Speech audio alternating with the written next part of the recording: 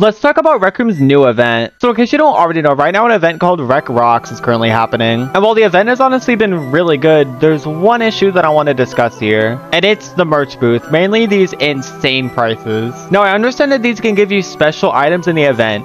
That being said, not only were these special items so far a bubble gun and some text above your name tags, both in separate events mind you, but these prices are more than 8 times the prices of these shirts from last year's RecCon, which was 5 months ago.